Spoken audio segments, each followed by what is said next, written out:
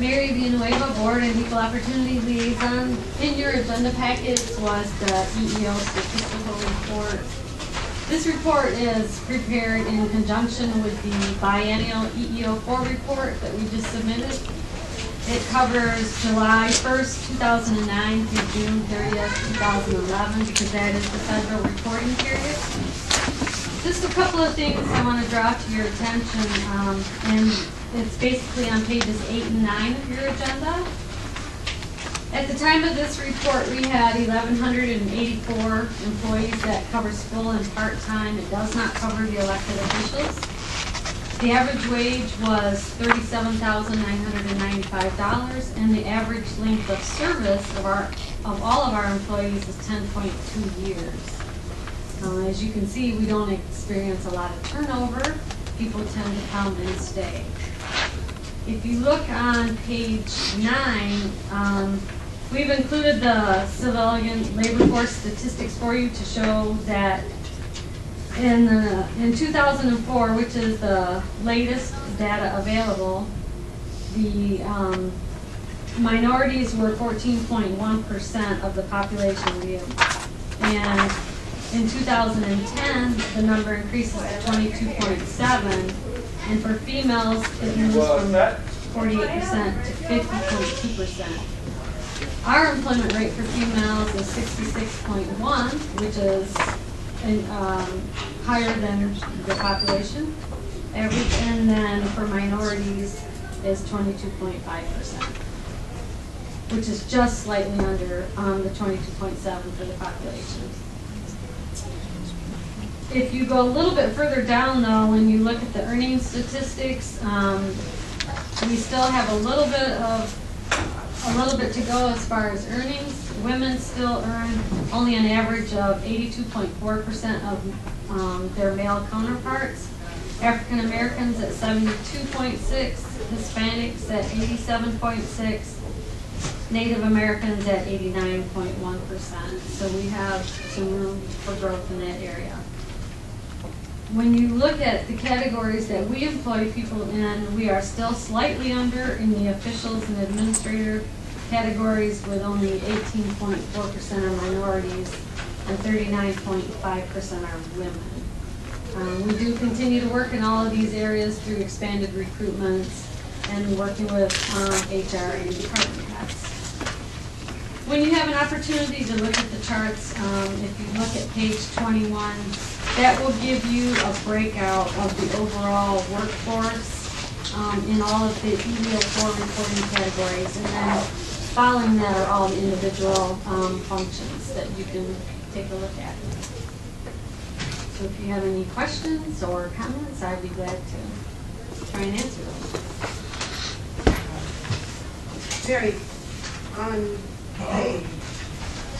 on page 9 down under conclusion, where you talk about it's imperative that the representation is also reflected in the managerial ranks. Right. And I don't know how we're ever going to change that, because if you look at those ranks, it's dismal. And what can we do? Because it's been like 4%. And it hasn't changed. And since I've been here 6, 9, 10 months, I haven't seen any managerial people come before us. There's not a lot of turnover in the officials, administrators, or the professional categories. If you look at the history of the county and you look at those two categories, there's very little turnover, which is part of the problem. With the new workforce diversity policy that the board approved back in, I think it was March or April, we put in place a workplace diversity committee that's composed of the HR director, the finance and management services director, the EEO officer, and myself. And we're starting to meet and plan ways where we can expand our recruitment, offer diversity training, just make people aware in general of what our statistics are and where we need to improve, and then to get ideas from the department heads on how to improve those numbers. So we are working on it.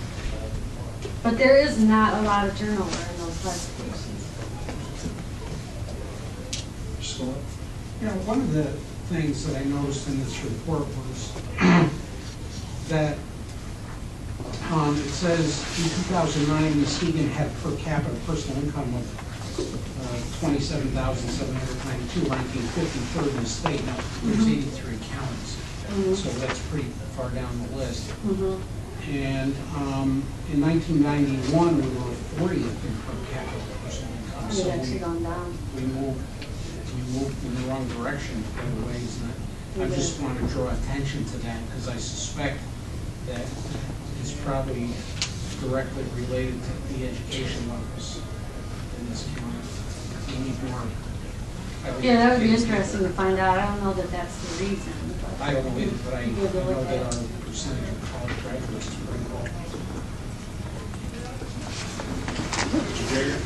The paraprofessionals on page 21, we seem to be doing very good as far as minorities and that.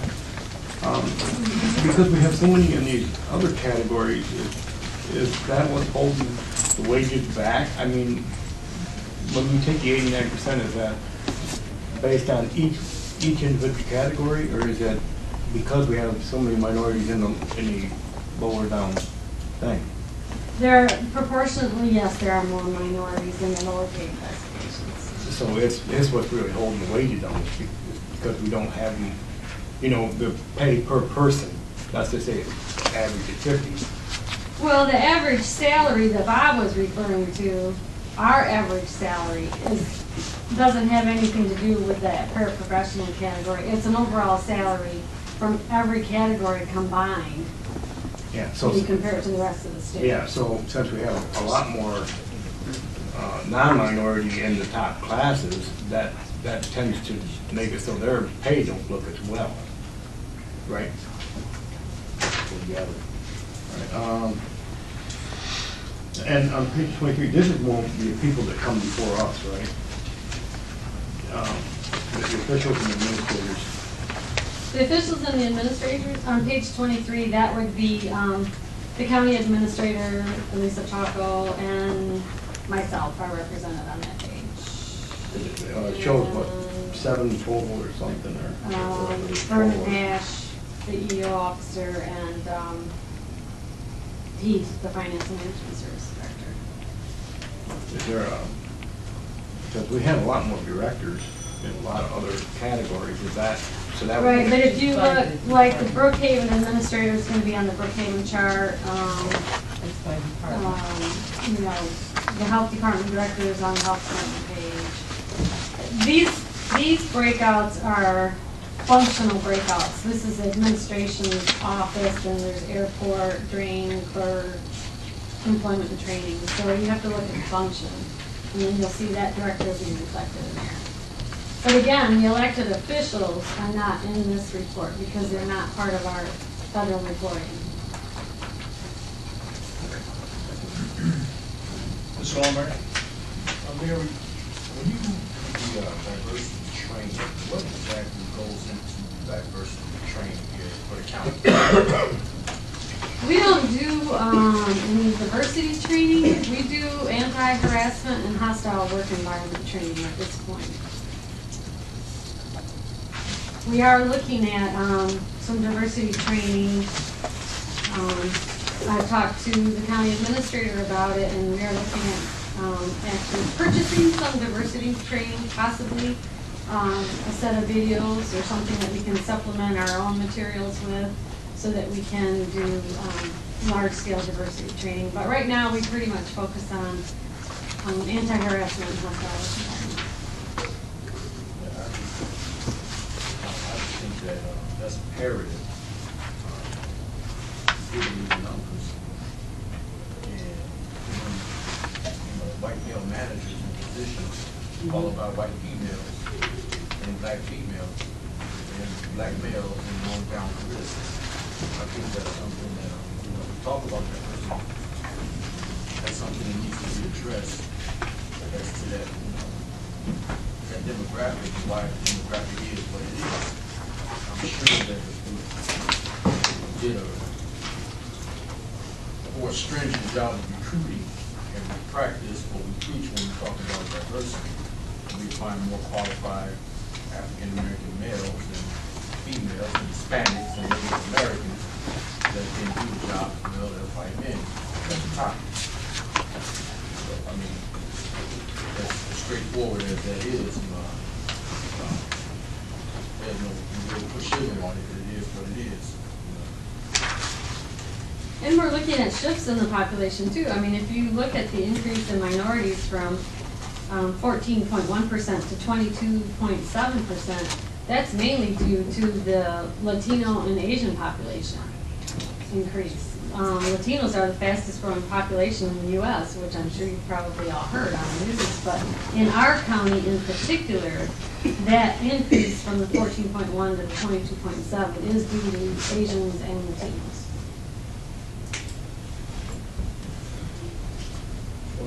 Yes, I think that what we really need to do is to take a good look at whether or not we truly want to make this an equal opportunity place to work.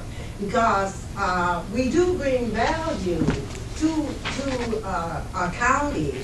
And like, I was looking at the Convention and Business Bureau, there are only 4 people there.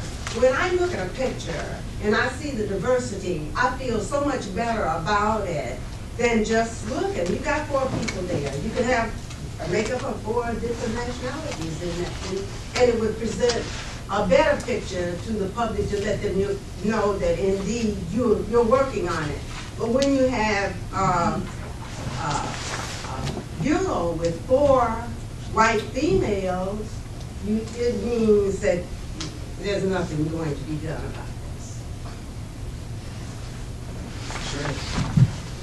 I think as a reality check, a minority person of whatever has the ability to get a higher paying job with equal qualifications. So in many cases, there are very sharp and educated people, but they can go to a bigger paying market. And so it makes it hard when we do everything equally, when they do everything equally. Many times, applicants will go with it to make the most.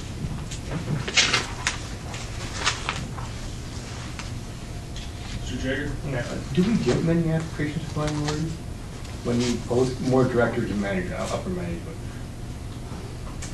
We don't have, within the EEO department, we do not have tracking software at this point. We do get information from the Human Resources Department on what the applicant pool looks like for each one of the recruitments. But at this point, we're not able to track those applicants through the process to see where it stops, you know, if they make it through the first stage, second stage, testing, first interview, second interview. We're hoping to do that. HR has some new software that they've implemented recently, and I think with the new financial system we're looking at, that's also tying into HR. And so hopefully within the next year, we'll have the ability to track that applicant all the way through to see what's happening. Then we can start looking at whether or not we're getting the applicants we need, first of all. Yeah, like Marv was saying, I've heard the same thing, that it's hard to get minorities to come to a smaller community. Do we find that to be true? Because of the pay scale, you're gonna go to Grand Rapids, you pay a lot more for the same job. So we're having to compete with bigger markets. Without the data, I couldn't, you know. So we need more data. Yeah. I wouldn't want to make that determination. Anybody else? Mr. Mahoney? I just wanted to thank the EEO office for presenting the statistics. It's not simply a look at what the county actually is mirroring and not anecdotal approach with some data that we can look at and set policy to move in the direction that we want. I think the more data you can get, the better it is. If you can find where in the process situations happen, it's much easier to make decisions. Thank you. Thank you, Mary. Let the record show that Commissioner Snyder is present. Public comment. Is there anybody in the audience that would like to address the committee on an agenda item? I apologize for being late, but I just got in from the CMH meeting. See no public comment, we'll move into items for consideration. WM 11/10-133. So moved. Second. It's been moved and seconded. Questions? Seeing none, all in favor? Aye. All opposed? That motion carries. WM 11/10-134 from administration. So moved. Second. Moved and seconded. Questions? Mr. Jager? Yeah, are these positions already filled, or are we gonna have to call? These are positions that there was an error in the fiscal year 2012 budget. That's why they're all three on the same motion. The first position was in the reorganization of community corrections. The classification didn't match what we entered in the state grant, so we had to change the budget to match the grant. The second one was an oversight. Those two positions were left out and had been approved to go into the adopted budget. And then the final one was the court notification clerk. The district court administrator requested that it be a court clerk so that others can do it, not specify it to one classification. So the agricultural equipment operators, those are filled positions. They're just changing those classifications because there was specifications that required one to put chemicals on and the other couldn't. They wanted to generalize the classification so that the two can do the same amount of work. That's why there were two different classifications. So there wouldn't be pay raises or anything? No, there are no. There is, I think the classification might be 2 cents. I mean, that they just tried to get to a close classification, but I don't want to mislead you, but it's not significant. It's no impact to the budget. Mr. Solonic? I'm just curious about this court notification clerk. So that, rather than being a court notification clerk, it's just a regular clerk. Yes, and they So will do court everybody- notification, yes. Everybody in that, any one of the clerks will be able to take care of it. Yes. So can I ask one question, just because I was talking to somebody about this morning, but how, maybe Nancy? Yeah, could- she can respond to if that. you could. I'm here. How was that notification process work? I mean, do you have any data for that? I mean, does it help a lot, little, or? Yes, Nancy Henry, District Court Administrator. We've been tracking the progress on this since we started this pilot program almost a year ago. It appears that, well, first of all, what we did is a cost analysis of what it costs to do a fail to appear warrant. And that's basically what we wanted to do, is we want the defendants to appear for court. So if you have, like, you get a automated phone call from your doctor's office that says you have an appointment tomorrow as a reminder, and you go, oh, yes, I do have a doctor's appointment, thank you very much. Well, we couldn't do an automated system here because some of the people that come to court, for instance, like a domestic violence defendant, might give the girlfriend's phone number because that's the only one he knows, and then we're calling the victim and telling her to come to court when it's fact we're not supposed to have contact. We don't want those to have contact. Also, if somebody's coming to court and they have multiple cases, we only want to call them once instead of 7 times. We also need a person to review the register of actions before making the phone call. So they call them, and in fact, there's order for adjournment or request for adjournment already filed, but the judge hasn't. It hasn't been processed because the judge hasn't signed. We don't want to remind those people to come to court. There's several reasons why you can't have the automated system to do this project. What we did is we looked at cost analysis, what it costs to do one fail to appear warrant, and the cost was like $213 in total time and assets for one warrant. We looked at the numbers when we started this program. We looked at the number when the court notification clerk started calling, and we cut our numbers down. And also, the sheriff can speak to, it saves jail beds because they're not having to arrest these people you know, sometimes some of the responses from the people that we're calling is, oh my gosh, thank you for calling, I thought it was Thursday, not Tuesday. I thought it was in the afternoon, not in the morning. You know, if you don't appear in the morning or in the afternoon, we're very good at kicking out that warrant and getting it to the judge for signature, and of course, the sheriff's department is having to arrest, and then, you know, then they have to book them, and then if it's late in the afternoon, they're putting them in overnight and then a jail bed. So the whole thing, we're including the sheriff's department and the district court, it looks like it's a very cost-effective system in the study we've done over the previous year. Does that explain the answer? Sort of, I guess you have a number. I do have some numbers, but it really is, you have to look at the where we started. We used to do double-digit bench warrants daily because we have, you know, the 4 judges in the courtrooms and the 2 magistrates. Since we started this, majority of the days we're doing single-digit bench warrants. So that's, you know, without the numbers right in front of me, I can get those to you. So every time that happened, it was 200, on average, over $200. Yes, with every warrant we're saving, by every warrant we're not doing, the cost analysis is about $200 per warrant. So if you just did one a day, it would... It more than paid for itself, yes. And we also took into account the sheriff's department, the jail bed, and the time that they take to process a warrant, to book a defendant, and all that. And I only used for one overnight. I didn't use if they are arrested on a Friday and then they have to keep them Monday. I used the least, very conservative numbers to come to that. Well, the reason I ask is because this was one of the very few new positions that got authorized in the new budget.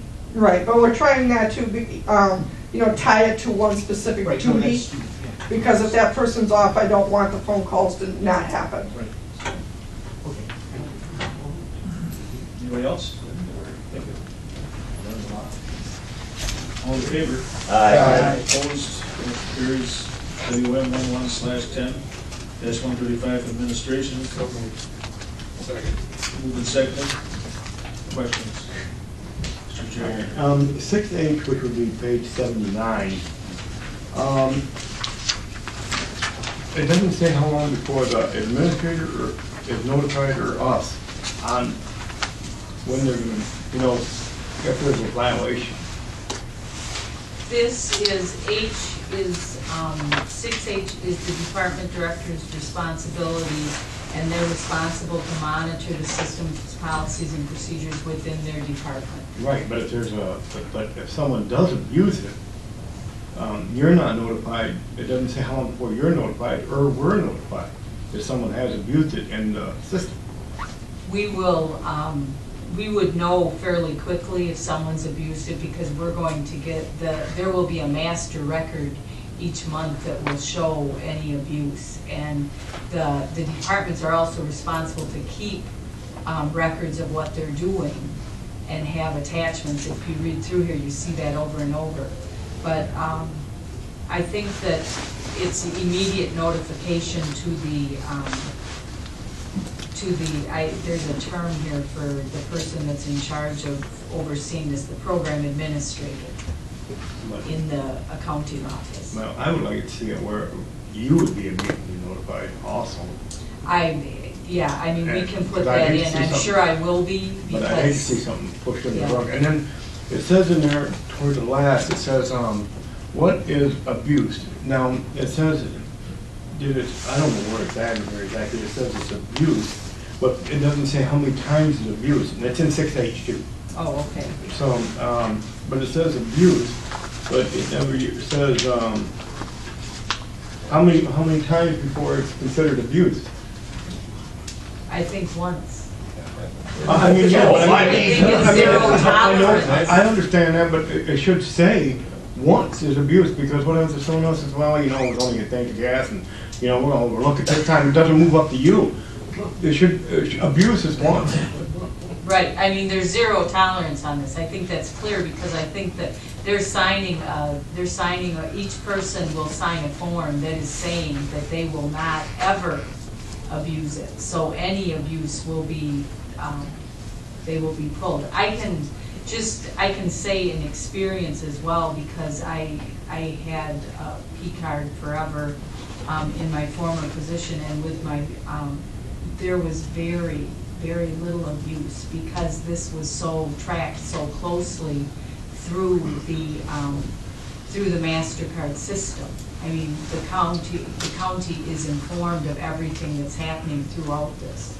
So, compared to having petty cash in a drawer and someone using a credit card, there's a whole lot closer monitoring.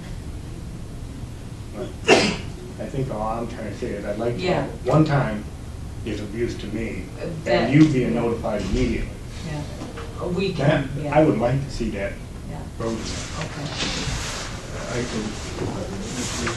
I commend you because some of the travel reimbursements that I've seen go through the county were very poorly documented. And this, I think, is a huge improvement. Anybody else? All in favor of the motion? Aye. All opposed? Motion carries. WM 11/10-136 administration. Support.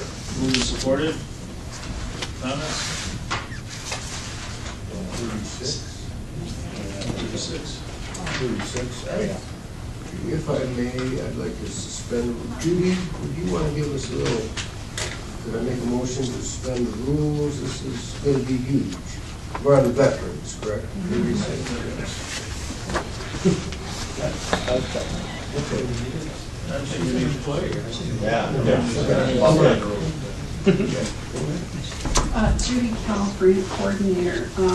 This motion that's before you is actually the third or fourth motion that's been before you to extend the lease at the current veterans facility. As you know, the veterans facility is moving out to a facility out by the airport.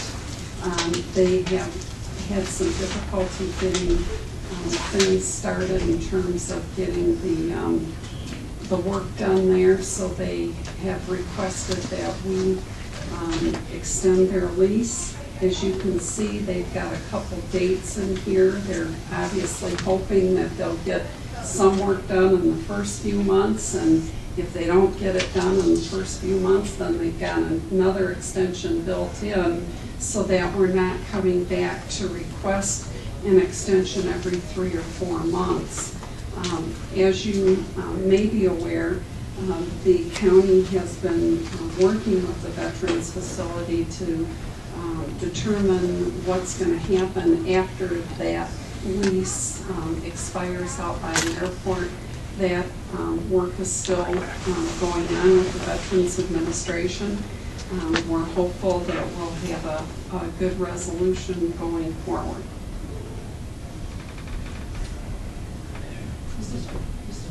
Yes, Judy, each time this is referred to, it just says near the airport. What is the address? Where is it? Well, actually, no, I will have to get the address for you, but I can tell you when you pull into the airport off Storia Drive, it's the first building on the left, on the right, that's right there. If that helps any, it's the old Horizons building. My concern was for the veterans to have to go way out there. Has consideration been given to that? Because some of them don't have transportation, and I don't think the bus goes by there. There is, the Veterans Center is working with Jim Coons in the transit department to work out those arrangements so that the veterans are not essentially stuck without transportation.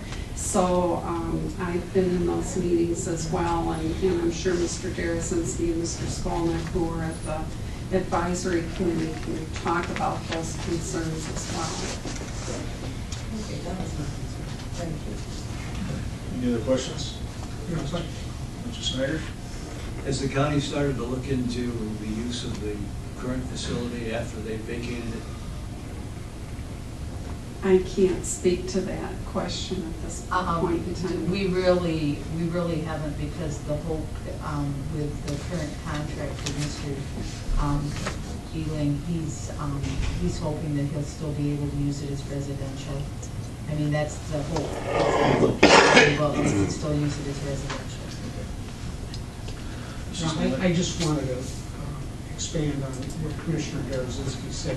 There's still some hope that that veterans medical facility will still be on our property someday. The problem, just to bring you up, if you don't remember, was that we really needed a 20-year lease to pay for the new construction, and they weren't willing to do that. But there's efforts underway to try to, it's possible they can do an exception and do that. This is the best time for them to do it, just because of the federal budget, but it really makes sense to be here.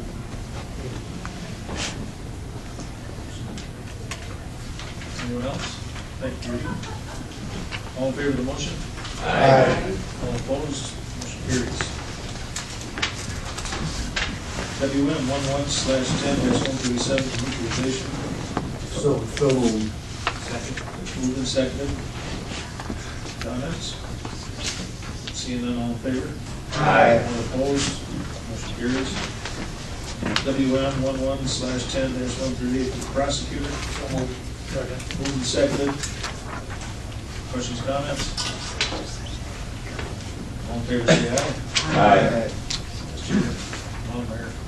Is this the same grant that Prosecutor Tag was referring to earlier this year, the gangs and the street environment? We need for our past year.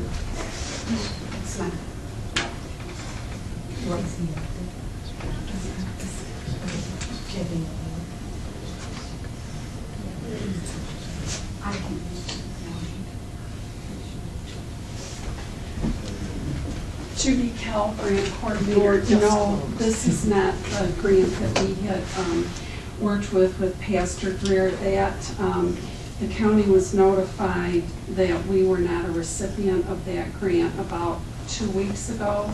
Only 3 were awarded nationwide of the 8, and there were 81 applicants. And quite frankly, we did not meet the threshold of the amount of violence that you needed to qualify for that grant. But on a positive note, there is good news. The Ottawa County received a second chance demonstration grant. And this year, what they have done is they have included Muskegon County in that second year of that grant. What that grant will do is it will link felons that have been released from the prison, as well as felons that are going to be referred from the Muskegon County Jail after release for subsidized employment for a short period of time, 90 days, on the hopes that they'll work out and get stay on the payroll of that employer, as well as working with Reverend Greer through GBS in the Heights for those families to have mentoring and other programs, with the idea that if you can stop the behavior with the children and link that family back into the community with that returning felon, that some of the resultant violence in the neighborhood will cease. So it's a different approach. If that works in the Muskegon Heights area, in the next year of the second chance grant, we will expand that to the city of Muskegon through an agreement with the county of Ottawa. Something called my attention when you said you didn't meet the volume threshold, you said? Yes, sir. To get money? Yes, sir. So that's the good news. Yes. Well, yes, it is. But, you know, from somebody who has to really write things dramatically, it sometimes is, it's an odd perspective. Yes. But that is really why we did not meet the violent threshold compared to the other communities who are looking at 2 to 3 homicides a day. Well, I think that's good. I think we're all in agreement there. Is there anybody opposed to that one? Motion carries. WM 11/10-139 for the prosecutor. Second. Moved and seconded. Mr. Jagger. Who's to pick up the $22,780? Because it went from street 12. Are we picking up that? It went from street 12. That's what was originally proposed for this whole thing. It was, the contract increased to 334, and the 220 will come from the state, and the 113 will come from the county, and that will, okay, I see what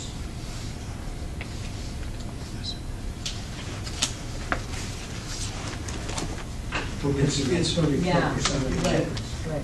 Whatever the increase is, we're picking up 35%. Did we find that in the new budget then when we did the budget? Yes, it is budgeted. Mr. Snyder. Well, I was just gonna comment, it's been the same percentage. And Yeah. This is a contract that goes back for a long, long period of time. And it's the same contract that we've had in the past. This is just reflective of cost increases at the state and the local level as well. And the cost increases are primarily personnel. But I just wanted to make sure that we had it in the budget, I guess, that we planned on it. Thank you. Any other questions? Seeing none, all in favor? Aye. Opposed? Motion carries. WM 11/10-140 from the sheriff. So Been moved and seconded. Mr. Jagger. I don't comprehend what this proposal even is. Missionary service. Commissary. Food. What is it? It's, the sheriff's here. That's another good thing, is awesome. Dan Rosser, County Sheriff. Commissary is something that we're required to provide through the jail. It's basically the inmate store. They're given a list of various items that they can order out of their funds that they have, snacks, socks, different hygiene items. And then as money gets deposited into their account by family members or friends, they can draw out of that account and purchase the commissary items. Can we make money on it? We do. Well, I don't know if you want me to expand on that. I do, you don't. The money that is generated doesn't go into the general fund. It has to be spent on inmate programming and stuff for inmate, like recreation. Like if we have a television breakdown on in one of the cell blocks or something, we can replace it out of the funds from this, etc. Mr. Garzewski. Are books included in that magazine? No, books and magazines are handed out through our book card, our library, which is done by volunteers, the jail ministry volunteers. So that is still happening? Yes. Mr. Stolnik. Sheriff, are you looking for donations of books, or do you have any books? We always accept donations of books. They have to be soft-covered books. We can't take any hard-covered books. National Geographic. Magazines, but what we do is our volunteers go through them and make sure that they're appropriate type of reading material. There's no hacksaw blades. There's no potential hits on them. But yeah, we are always accepting donations. Any other questions? All in favor? Aye. All opposed? Motion carries. WM 11/10-141 from the sheriff. Moved and seconded. Questions? Seeing none, all in favor? Aye. All opposed? That motion carries. WM 11/10-142 from the sheriff. Second. Moved and seconded. Questions? Mr. Garzewski. We're continuing with the Chevys for bids and specifications on these.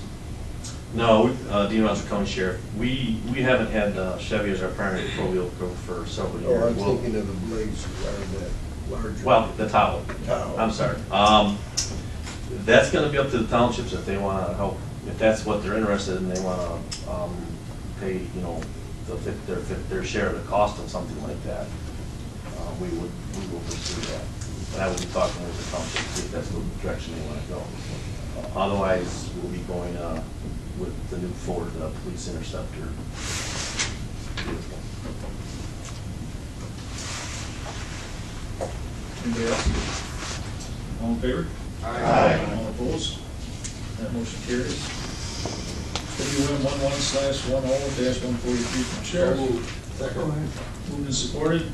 Questions? Mr. Stone? Sheriff, how many of those camera systems are you purchasing? Well, actual in-car cameras, we would need 26 for our patrol fleet, for our MERC fleet.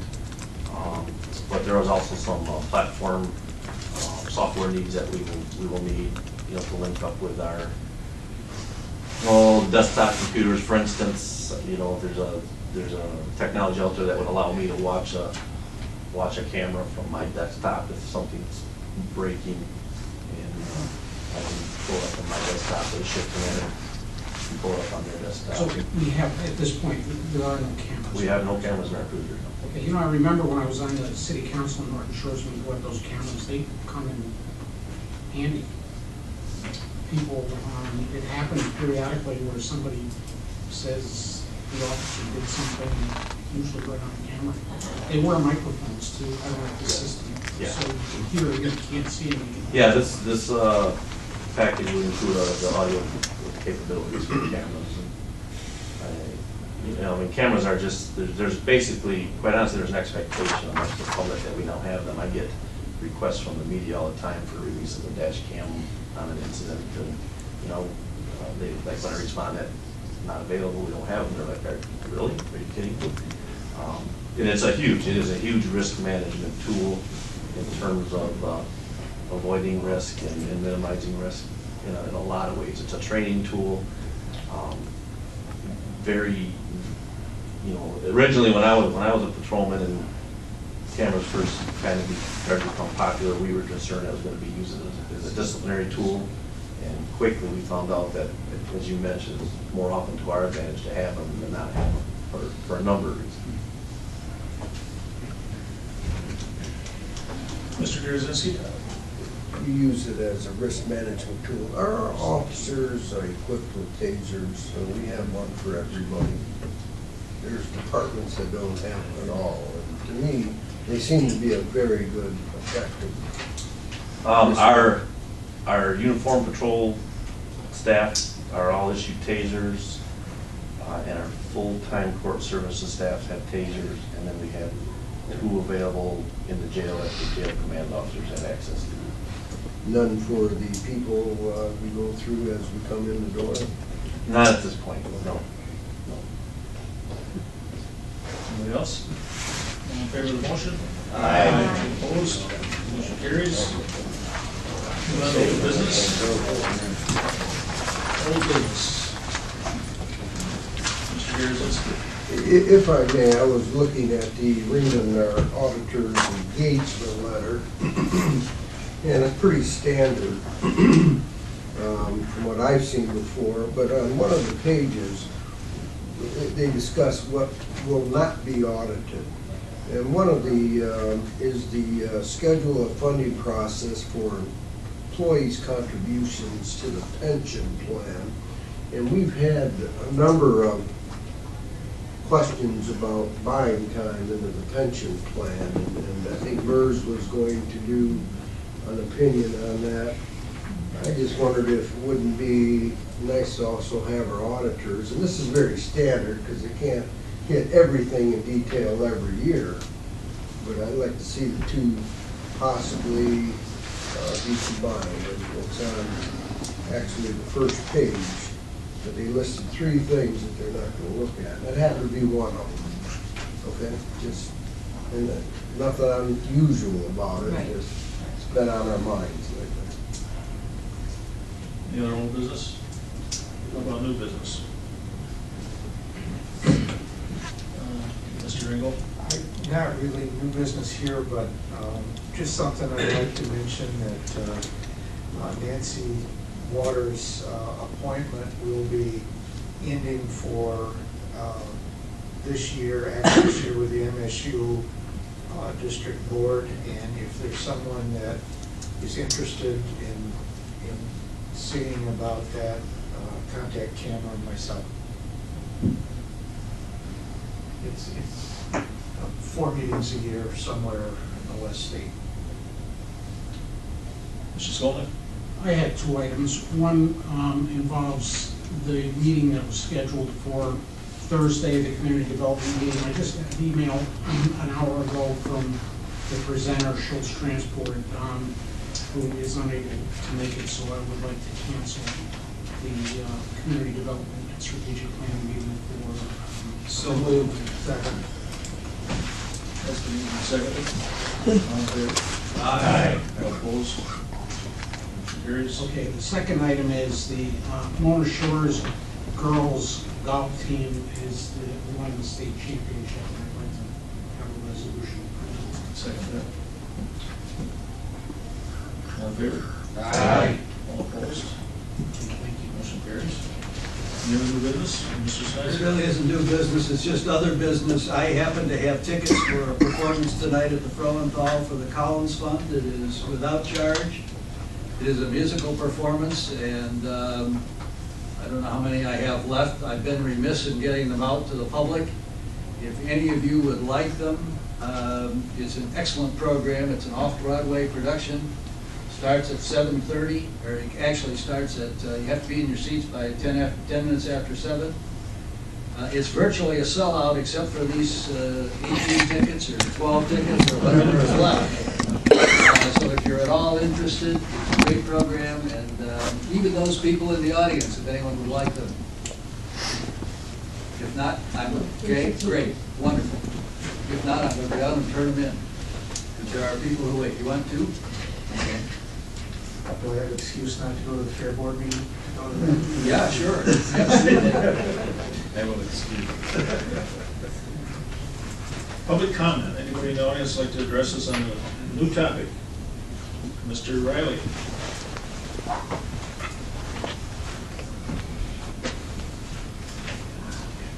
My name is Jim Riley. I live in Twin Shores. As far as the MERS generic purchase, frankly, I'm surprised it seems to be such a mystery to most. We did discuss it on my radio show Sunday with the Deputy Director of Human Resources at Oakland County. Of course, they don't allow that kind of purchase, but essentially what the county has been allowing employees to do, and more recently a voted out county commissioner to also do, is to buy an annuity. In the most recent case that just happened a couple weeks ago, the county employee paid something like $15,000 to get the kind of return that this most recent employee got from the taxpayers, by the way. You'd have to pay about 2 or 3 times the $15,000 to purchase an annuity in the market today from a financial firm located in Muskegon. There's probably 5 or 10 or maybe 20 that could do the same thing. Now, it's clear that these employees would not be writing these checks if somebody didn't say, hey, this is a good deal. They're not stupid. So the information is there. It's easily gotten. You can believe me, or you can just go to any firm that does sell annuities. Certainly it's irresponsible, it seems to me, for this group to be writing checks, approving these things without really knowing what they cost, given that the information is so easily attainable. I'm really disappointed. Not for the first time.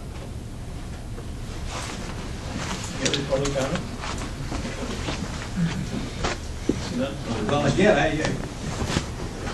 Heath isn't here, but that's a mischaracterization of what the actual purchase does. I respectfully disagree with you. And for that reason, I'm just not going to go any further.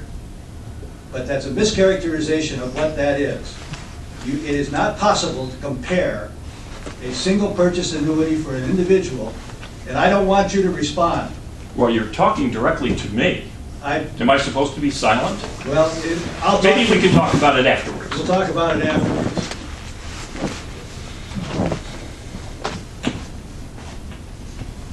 Entertain a motion. So, Second. Moving to second, adjourn, all in favor? Who wants these tickets?